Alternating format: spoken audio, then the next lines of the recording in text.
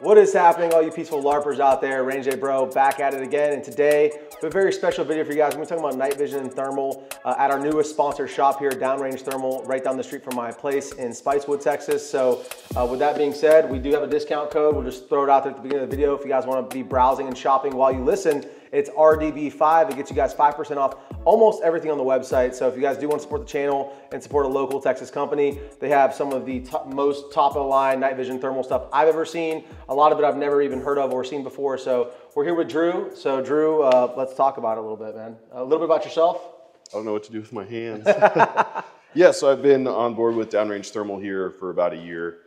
Worked side by side with them for a lot longer than that, and I am in charge of the commercial sales. So anything that's through our website, sold commercially or in-store commercially, that's going to be my wheelhouse. So as you guys know, we're trying to get more into night vision and thermal, and especially encouraging more civilians to own night vision and thermal, because as we see in the world today, that is a very prominent aspect of modern warfare. And so being the prepared citizen that you should be, I think it's important to talk about your capabilities as a civilian. So at a very high level, a 30,000 foot view, overview, could we talk about a little bit from your perspective, night vision versus thermal applications and why someone might want to consider one versus the other? Yeah, I think getting started, somebody should do a dedicated thermal scope. The entry cost is low enough for a lot of people to get into a pretty decent unit for $2,000 or $3,000. Yep. And you can throw it on your gun, you can use it day or night, and you really can't screw it up. Yeah. So the difference between thermal and night vision there is night vision's usually a little higher cost to entry, and it's pretty easy to screw it up if you get it around too much light or the laser ricochets or something like that. Now, and by screw it up, you mean like literally damage your nods? Yes. Okay. Yeah, it happens. Yeah. I've done it. A lot of people that have been in the night vision game long enough, I've definitely done it. So with thermal, it's really easy to detect things. So if you're in a hunting application or a life or death application, it's really simple to be like, hey, I understand that that's a threat. I understand that that's my target. With night vision, you can detect okay, but you can PID really well. So you could be able to tell the difference between your face and my face if you were downrange looking at us with night vision. Whereas thermal, most likely you wouldn't be able to do that at 50 to 100 yards away, unless it's a very specific high-end thermal. And then getting into the helmet-mounted night vision and lasers and stuff, we'll save that for a little bit longer down the video. But the main difference between night vision and thermal is going to be night vision, you can ID stuff. Thermal, you can detect stuff. Very cool. So I've heard people describe it as like, when you have thermal, you can very quickly identify, you can scan the field and very quickly identify if there's a warm body out there. Now, yes, certainly. Whose warm body that is, whether, I mean, you always be able to tell a hog from a human, but even with cheaper... Hog versus calf is a really common one. Yeah, but even with cheaper thermals, you're still gonna be able to see hot body versus cold body, Certainly. But then what's camouflaged during the day is also camouflaged at night, and so that's where nods kind of struggle. If someone's really well camouflaged, you're going to be able to hide from night vision a lot better than you would be able to hide from thermal, although we've seen companies coming out with like thermal blankets and those are pretty slick, yeah. Some things to kind of protect you from thermal drones and whatnot, which we've seen used a lot in the war in Ukraine. There's some things to think about there. Obviously, I think you hit on a lot of the high points. Would you say in general, night vision better for like navigating, helmet mounted night vision?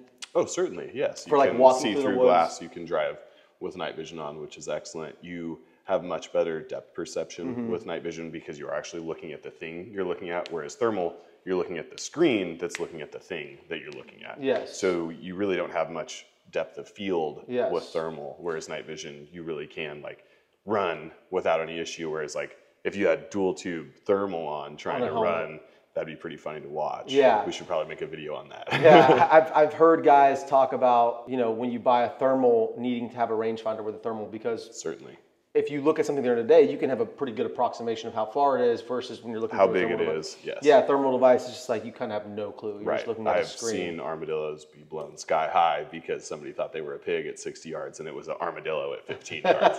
That's a true story. Yeah, that's funny. And it's common. Yeah, probably more common than we realize. Right, and even like the terrain, you really can't tell how long the terrain is in that thermal most of the time. So having a night vision or having a thermal with a rangefinder, especially if it's constantly scanning, gives you a better way to kind of understand it right off the bat. Yeah. Whereas like after you use thermal for a long time, you can tell like the size of trees and stuff and kind of range that way. But yeah. It comes with experience, right? Just like anything else. Before we get into kind of, you know, get off into the weeds about specific things, do you want to talk a little bit about maybe like your helmet setup? Is this like what you might see a typical helmet setup for civilian, or is this more like high end? Right, so this is going to be something that I use more than anything else, and that's because I do a lot more training than I do hunting. So BNVD, which is a blanket term for binocular night vision devices, and these are from EOTech. These are the Bino Compacts. That's a really cool unit with Photonis tubes. Not to get crazy about the specifics. And then the OpsCore helmet mounted ear protection, amps, and then IFF, so that's just a little IR beacon to say, hey, don't shoot me, or if you are on the wrong team, then yeah, shoot here. Yeah. So this can be a good thing or a very bad thing. Battery pack in the back, and then IR light and white light, Surefire Vampire with S&S mount on the side on a OpsCore carbon bump helmet. I mean, I would love to have this type of setup. That's what I'm working towards. This gives you the capability to walk around, navigate, shoot at night, passive or active. So a setup like this really unlocks a whole capability, but there still might be a chink in the armor, so to speak. If I had this, in my mind, the next step is a thermal, like a thermal clip-on or some type of thermal device. Certainly. For scanning and or for my weapon. But either way, to have that capability, like what kind of thermals would you recommend somebody get into? Well, a really cool thermal that is becoming obsolete would be a Kodi that allows you to have, in a sense, a fusion overlay. So you have night vision and then thermal laid over the top of it, which is great because then you can get that immediate detection out to 600, 700, 800 meters, no problem, and then be able to get closer and actually ID it with the night vision. Yeah, those just clip on the front of your nods, right? I've seen those before. Okay. That's a really neat setup. Or you could do a PVS-14 on one side, so night vision on the right, and then the thermal on the left. Some people think that's a little bit crazy because the depth perception does get wonky, but you do get used to it.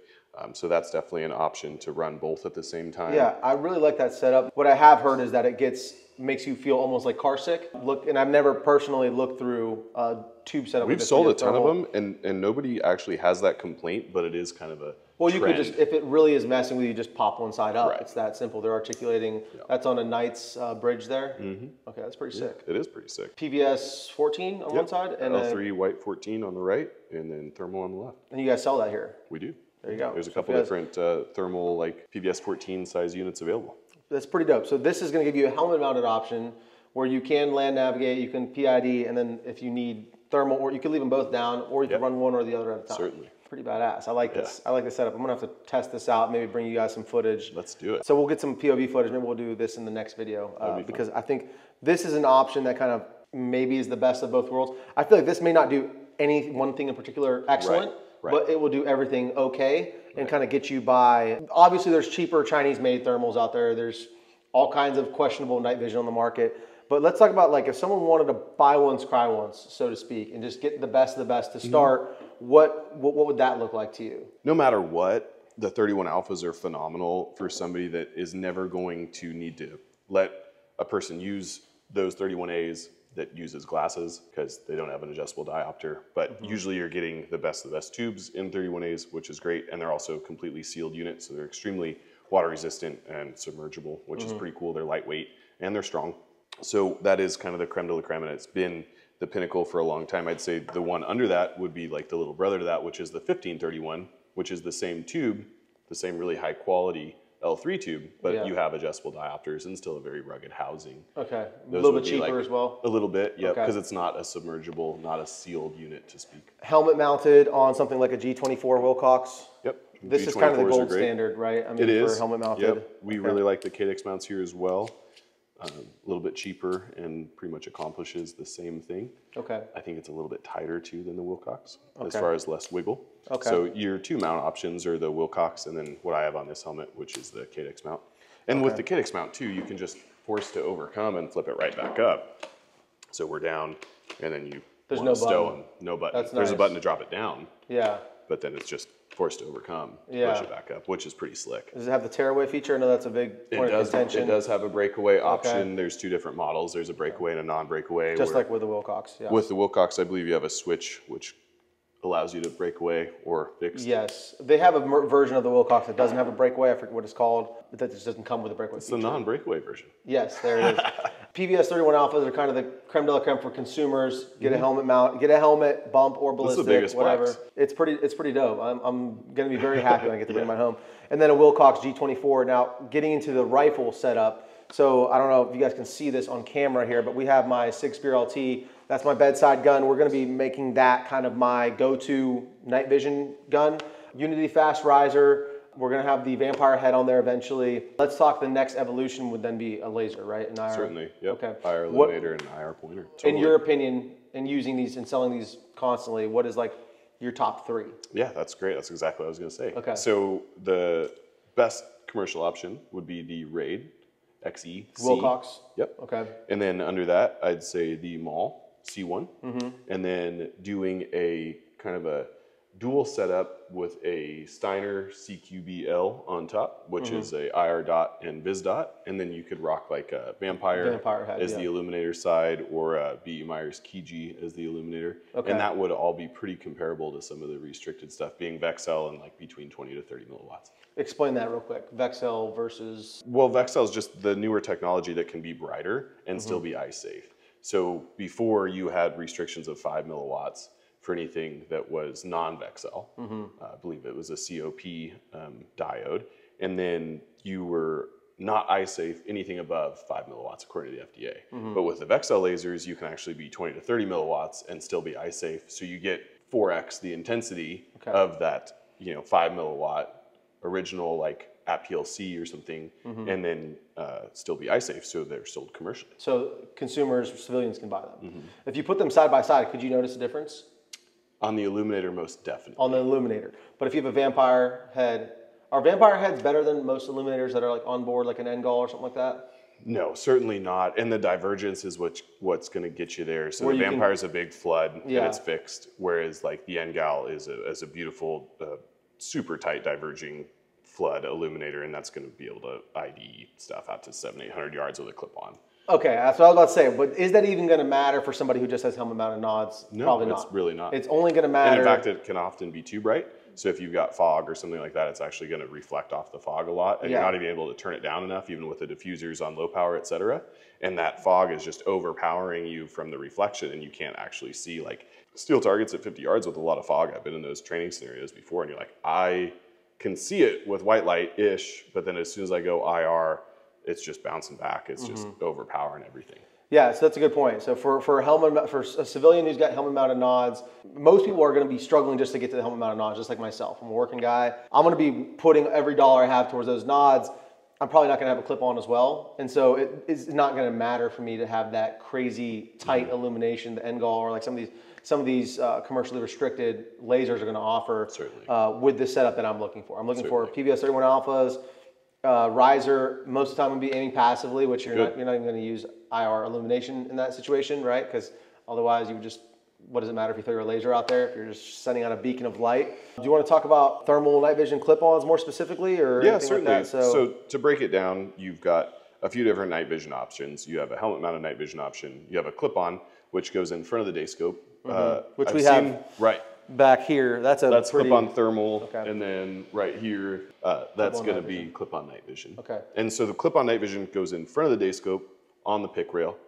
It is not something that goes on the helmet, which is often misinterpreted. Okay. So I've learned this over commercial sales lately, that people are like, do you have any clip-on PVS 14s? I'm like, that's not really a thing, you know? Yeah. And then you have the dedicated units. So you do kind of have some dedicated night vision units that's becoming obsolete, but then dedicated thermal is a big deal as well, and then thermal scanners and stuff. So to break it down, once again, you've got helmet-mounted stuff, whether it be night vision or thermal. Then you've got dedicated stuff, so it's just going to take place of the sites, whether it be whatever kind of scope or EOTech or whatever. Yep, exactly. It's going to take place of that.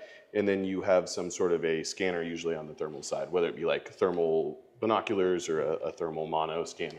Wouldn't a clip-on be like the best of all worlds there for like a thermal clip-on where you can scan with it, take it off the rifle, because you're not zeroed. Your day scope is zeroed, right? And then you could take it off, scan with it, theoretically, right? I mean, not really. And the reason why is because with the thermal clip-ons, they're demagnifying the display.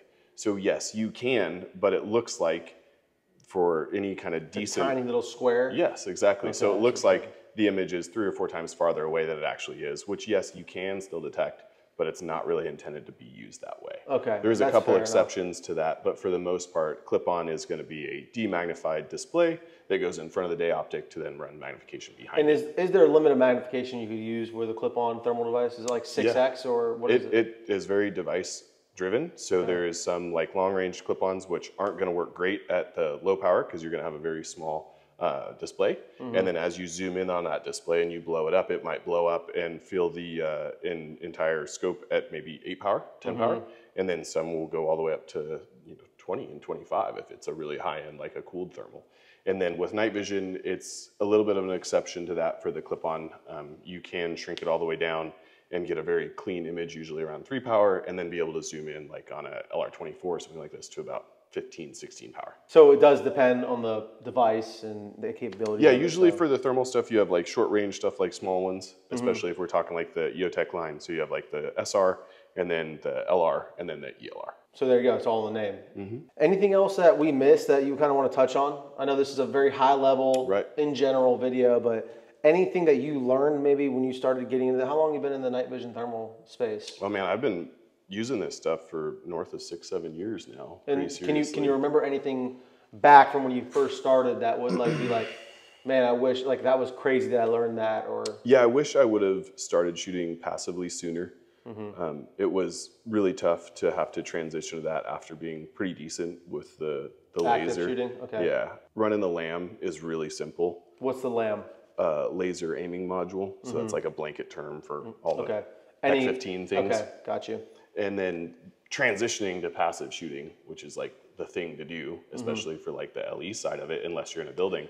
That sucks. It's really hard to do. And it's really hard to get your equipment set up right to where you can run the white light and still kind of see the laser inside the sight and then be able to look through the nods and still see it. So I think like setting all that up was kind of a big learning curve to making sure your gear, like specifically the sight, is optimal for both passive and like a white light override and running everything without the LAM. That was something that had really just started becoming a thing about 3 years ago, and for me to make that shift was it's important because it is important. The Taliban has NOS now thanks to the withdrawal that we had. Any security camera will pick up a laser. Yeah, exactly. That's a good point too. But just the nature of warfare today is if you don't have the ability to aim passively, you're gonna show. A good rule of thumb is you're not gonna use the laser unless you're inside. If we're talking like kind of a tactical environment. Inside being like clearing a building, CQB stuff. So it's nice to have, but in all reality, if you're outdoors, like if you're fighting in Ukraine, for instance, like your watch or your phone will give away your location. It's a tiny little IR strobe. Yeah, let alone can be seen from like a mile away. Let alone a flood from a LAM or a laser, for instance. So I think it's really important for people to understand. Obviously, mission dictates your gear. I think for a lot of civilians where we're kind of preparing for more than one scenario, it's important to have a broad spectrum of kind of what your capabilities are and what to expect when you're setting up your helmet or when you're setting up your rifle to aim with night vision or thermal. So, dude, I appreciate it, man. I think we've covered a lot today. I think we're going to need to come back and definitely let me know down in the comments below what you want to see more of or what you want to see first, because I have a feeling we're going to be doing demoing a lot of stuff. Let's get a good idea for like the first kind of review that we do. Yeah. Let me know down in the comments what you guys want to see first, as far as whether it's nods, whether it's lasers, whatever it might be, just helmet setup or gun setup, and then we'll start working on those videos more recent than pushing other stuff out, because there's definitely a market for this type of stuff. You guys sell a lot of night vision and thermal, right? That's all we do. That's all you do is sell that shit, high-end shit. So if you guys are interested in any of these products, use bro code RDB5 over at downrangethermal.com and pick it up and support the channel at the same time.